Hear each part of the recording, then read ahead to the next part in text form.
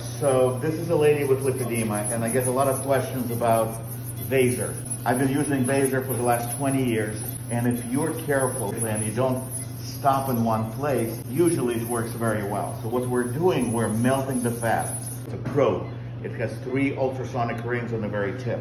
This is the insulator so we don't burn the skin or anything. And now, very carefully, we go by the minutes, and each area requires a certain amount of minutes to melt the fat. You can see all the stuff coming out from the opening. That's the fat that has been exposed to VASER. Now you see I'm moving almost without resistance. When I do liposuction in this area, usually I don't have to use a high level of liposuction, so the process is much more gentle in my mind. I know some doctors don't like it, but I have very good luck with VASER in lipedema.